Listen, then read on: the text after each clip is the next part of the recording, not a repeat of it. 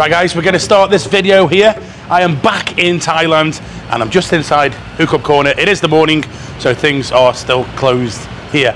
Good trip to the UK, very nice. I had, what was it, away for 12 days, 2 days of travelling. I had just 10 days in the UK, the south of England, very nice.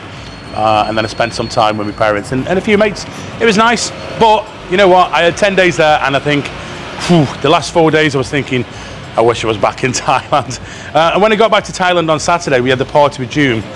And you know what? I thought the weather here it had cooled down a hell of a lot since before I left. But today, it is Tuesday now, and it is, I'm feeling the heaty air's warmed up again.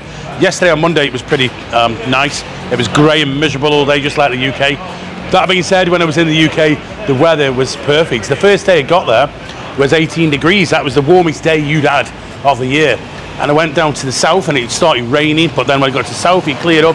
When I got back up to Stoke-on-Trent, it was warm again, so I had the perfect weather. I only saw rain once, and that was when I went to do a video about what's called Stokes Bermuda Triangle, where there's been 9 plane crashes in one area, but it happened in the 1950s. And as we got there, I was reading on the way, you know, I was Googling it, and it was saying like the accidents are put down to the weather.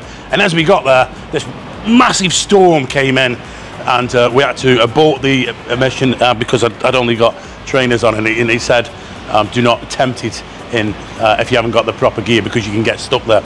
So we didn't end up going back, and I didn't end up making that video, unfortunately. But that was the only time I saw rain in the UK. Right now, today's video, what we're going to do is we're going to show you somewhere.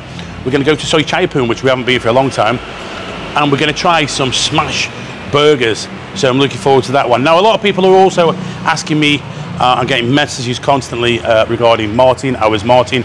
Yes, we didn't do a show this Sunday.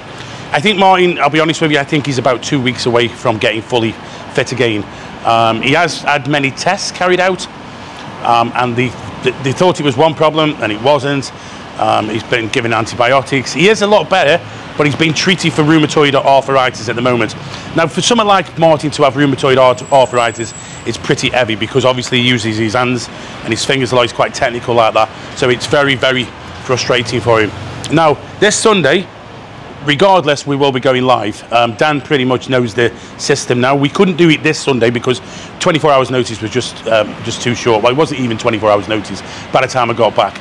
So this Sunday, with or without Martin, we will be going ahead with a live show. Whether that'll be just members or public, I am not sure yet. But we'll see near the time, and we'll get a guest on. I mean, we're okay with doing it. That's not a problem. It's the tech side which Dan has. He's kind of learned now, but it's not as easy as people think. It's not just switching a mobile phone on. We use a complicated technical system, and only really Martin knows it, but Dan knows it more now. Right, let's go to Soi Chaiyapoon.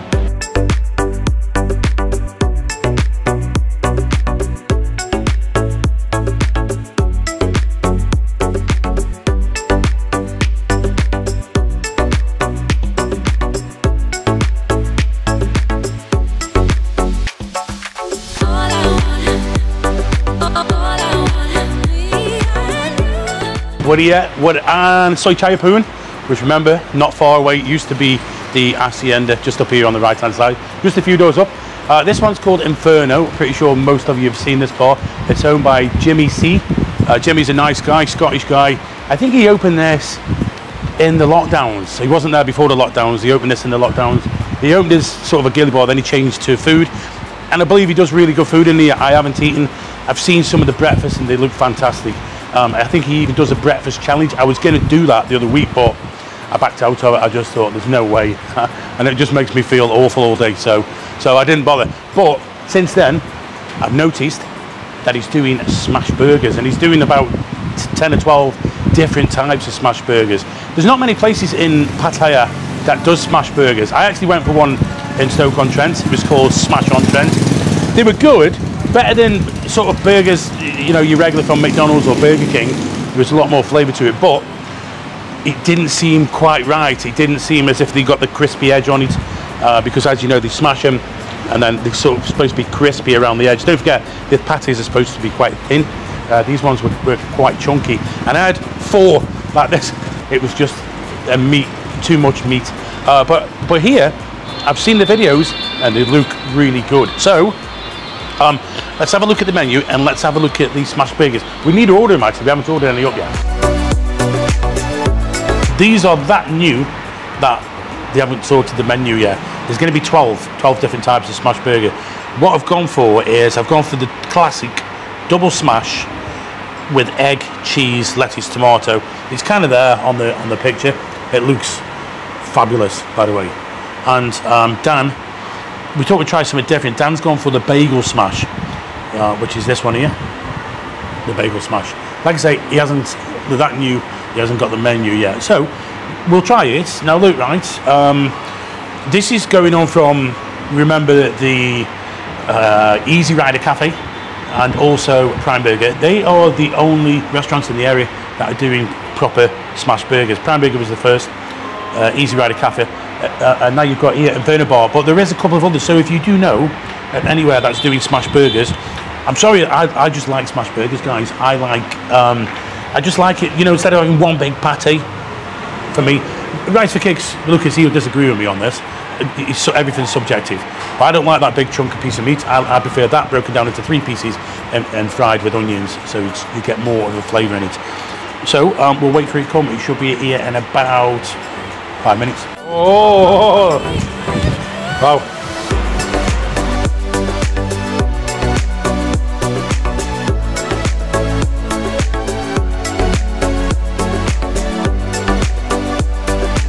Right, the food has arrived.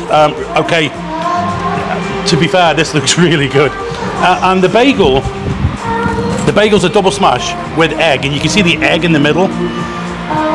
It's far bigger than I thought. It looks, on the picture, it looks smaller. And this one is the double smash classic. Dan has had chips with it, so you can have that. If you just come down a bit, Dan, let's have a lift inside. Right, so the bun's toasted, how it should be. Look at all that caramelization. Wow. It's a double in there. Look at that. Oh my god. I can smell it as well, the smell coming off that. I won't touch this because it's Dan's, but this is a double as well. It's with the egg as well, egg, cheese, and the caramelized onion. And these also have fries. So I tell you what, look at that. I don't know what I'm going to do with this. Look at this. I don't want that. Oh, it's hot as well. Let's have a squeeze of it. Yeah. That's good. Right, okay. Let's have a taste. The taste test.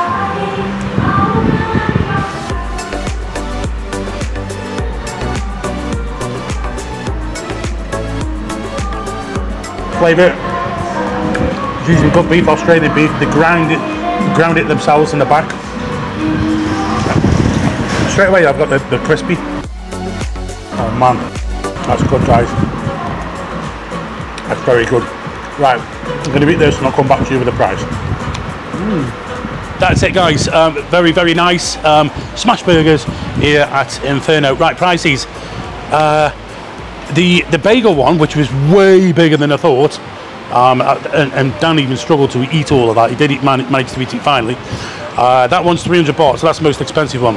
The one I had, the double, it was just a double with cheese. It didn't come with the egg. The egg was on Dan's because he had the full works. Mine was 180 baht, so that is very, very cheap, very reasonable price. So it's 300 and 180. But the one for 300, I think most people are going to struggle to eat that because it was so big. But flavours very good. The caramelised onion, the cheese, and it was nice and melted on it, and the burgers are good. It was Australian beef as well. So guys, this is Inferno Bar, Soi Chai Poon, not far from the centre. Triangle Bar's just there. I think you all know where this is. Come and try these smash burgers.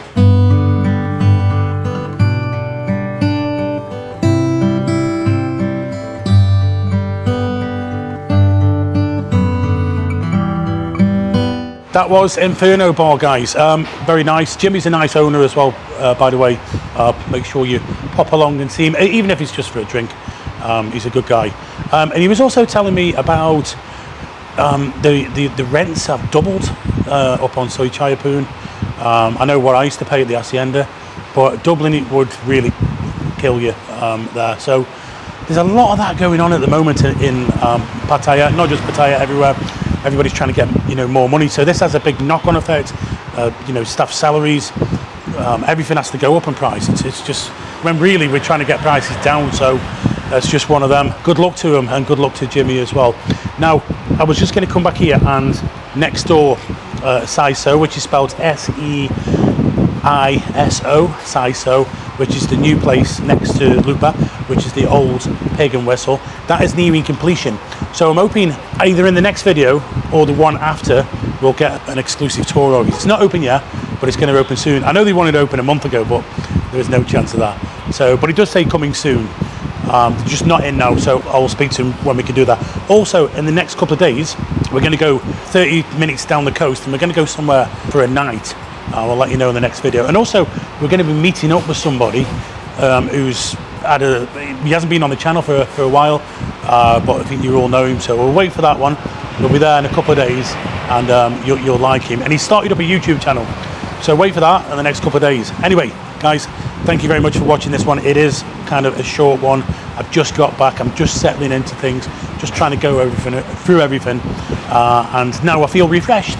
I do feel refreshed after the UK. It's been a nice break for me, and now I'm fighting fit, ready to go for the low season.